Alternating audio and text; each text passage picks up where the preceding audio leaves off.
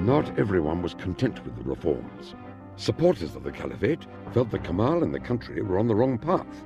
Others, close to him, felt resentment, believing that they did not get the promotions they deserved.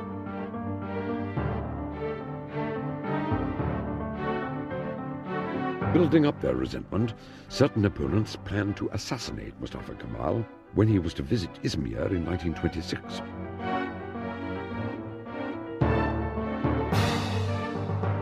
Thanks to an informer, the would-be assassins were arrested before they could act.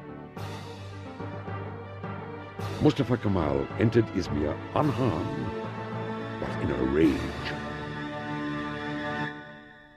Izmir assassination attempt was such a threat to his own sense of immortality that he had the man brought to him and identified himself to the man and said, "I'm Mustafa Kemal, you want to kill me," gave him his gun and said, "Go ahead." And of course the man didn't dare to do that. But Kemal had to confront this attempt at his life in order to resettle his own sense of his immortality, because it was such an attack on that. After the trials, 13 people who had been linked to the plot were publicly hanged. All opposition to the reforms and the Republic had been silenced.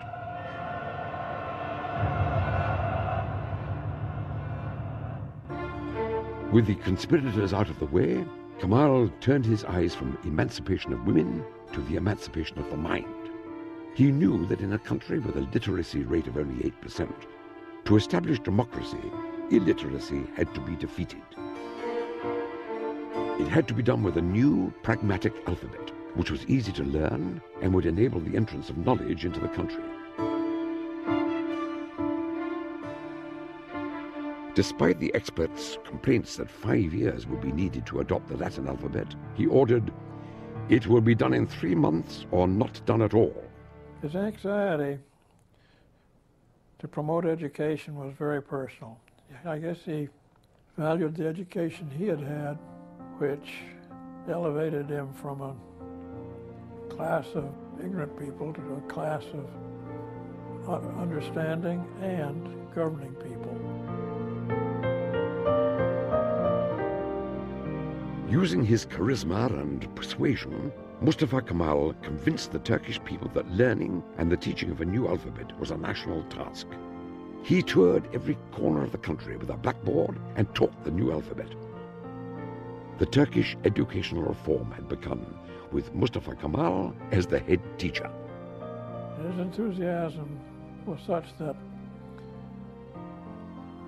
some of his favorite people were the teachers of the country. One of his favorite visiting programs was to schools. He even went so far as to, on his own, discover students he thought showed promise, personally select them for advanced study at home or even abroad.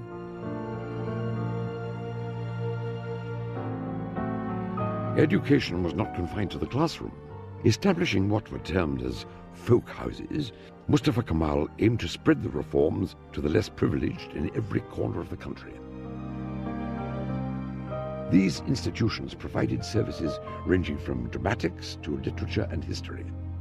Thanks to the folk houses and the education reforms, the Arabic alphabet had been completely abandoned, and a new generation of Turks were growing up under the bright lights of freedom and knowledge. It was the announcement of a new era, a new race of people who had been awakened from centuries-old ignorance. The people who have founded the Republic of Turkey are called the Turkish nation, said Mustafa Kemal, referring to his people, who for centuries had been forced to suppress their identity under the religious rule of the Ottoman Empire. By secularizing the state, Kemal knew that he needed a new, much more effective tool to maintain the unity of the Republic. Nationalism. He immersed himself in studies of history and language to find elements of Turkish heritage, which would make the people proud of their history. He founded and was personally involved in the Turkish Historical and Linguistic Societies. Thanks to his efforts, Turks were learning about themselves and their ancestors. They were becoming more self-aware, self-confident. Mustafa Kemal said it best: "Turk, be proud, be diligent, be confident." We were brought up in such full confidence that it is still impossible to take away from us that national identity which was given to us by that great man. Because he was our national identity to begin with. When a law was passed stating that every Turk had to adopt a surname, Mustafa Kemal was given the surname of ATATURK, Father Turk. While the work at hand was extremely serious, Kemal also had a fun side to him. He had a great sense of humor. He always tried to make the workload light for people by engaging them in repartee. During Ataturk's lifetime, there was never a dull moment in Turkey. Ataturk could appear at any house, at any party, at any restaurant, or any movie showing at any time without prior arrangements, without prior notice. It was this capacity to engage in both play and work that enabled him to keep such long hours and enabled him to focus on what he was all about. Turkey's prospects were on the rise by the early 1930s. Ataturk was finally prepared to display his creation to the rest of the world, which had been curiously eyeing this new republic. He began to receive a wave of visitors ranging from the British Prince of Wales to the King of Jordan and to General Douglas MacArthur, the chief of the American military. Aware of the rising threats of Nazi Italy and Germany, Ataturk predicted the Second World War during his meetings with MacArthur in 1932. He then took precautions for the impending danger by announcing his foreign policy to all his neighbors. Turkey does not desire an inch of foreign territory, but it will not give up an inch of its own. He knew that to ensure peace, old enemies had to become friends. Through his initiation and that of the Greek Prime Minister Venizelos, a Balkan Pact was signed between Turkey, Greece, Romania, and Yugoslavia.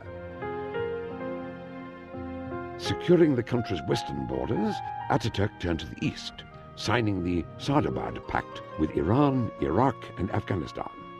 With his nomination for the Nobel Peace Prize by Venizelos, Ataturk's reputation as a peace-seeking ruler grew outside of the country.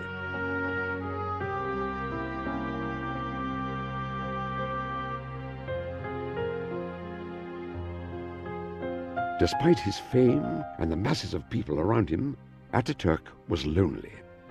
Loving children and trying to create a regular family for himself, he had adopted 8 daughters. He wanted these young women to become models for the emerging Turkish youth. So he was involved in every aspect of their lives, their schooling, their choice of clothing, the kinds of sports they played, the kinds of careers they would have. The lives of these young girls